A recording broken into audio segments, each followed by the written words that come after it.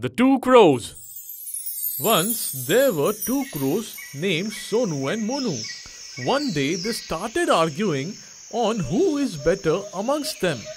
Sonu said, I am strongest because I am big and fat than you. No, I am strong than you because I am elder than you. The both challenged each other. The one who flies high with the weights in their beak will be the winner. Sonu picked up sack of salt whereas Monu picked up sack of cotton in his beak. Both started flying in the sky.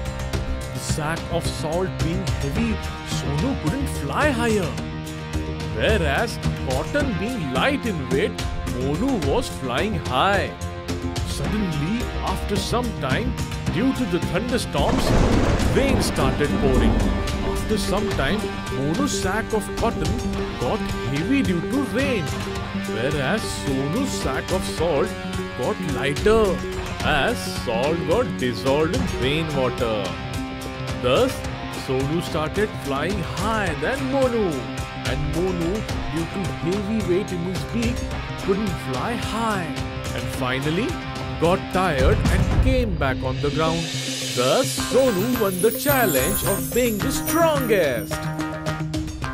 So kids, the one who cheats always gets cheated.